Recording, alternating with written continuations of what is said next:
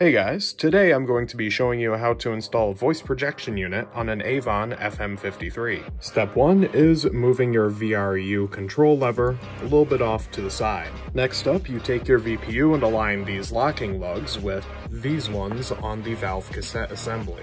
So you take your VPU, align it, and then twist it to the right until the clip clicks into place.